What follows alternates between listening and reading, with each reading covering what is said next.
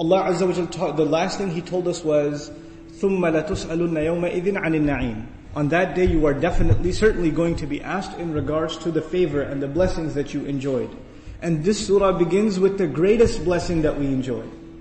So Allah says you'll be asked about all the blessings, but what's the biggest blessing? It's time itself. The fact that we have time, everyone has time. The rich person, the poor person, the healthy, the sick, the old, the young, everyone has time. So, and this is the number one thing we'll be asked about, how we spent our time. SubhanAllah. So Allah says you'll be interrogated about the great blessings, and the very next surah begins with the blessing that we appreciate the least, which is Al-Asr itself, it's time. Then the previous surah talked about the great distraction, At-Takathur. We talked about Takathur being something that Alhaakum At-Takathur, it distracted you. We're too busy wanting more, competing and getting more, showing off what we have to others. This is what we're busy with. But the previous surah didn't tell us, what are you distracted from? It's one thing to be distracted, then you have to say, what are you distracted from? For example, you could say, video games are distracting you from studying for the exam.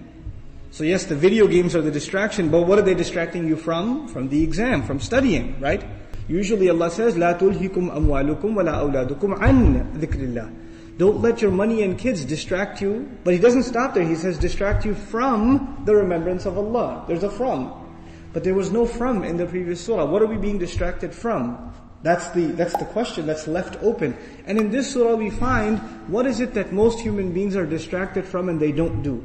إِلَّا الَّذِينَ آمَنُوا وَعَمِلُوا الصَّالِحَاتِ وَتَوَاصَوْا بِالْحَقِّ وَتَوَاصَوْا بِالصَّبْرِ. When we go into the detail and the lessons of this last ayah of Surah Al-Asr, we'll find this is what most human beings are not concerned with. We're preoccupied with other things. They're distracted from this task. And this is the only task that can save them from loss.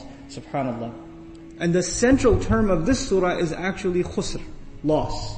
I'm roughly translating khusr as loss. At-takathur means to gain and want more and more and more. Khusr literally means to lose your most essential assets.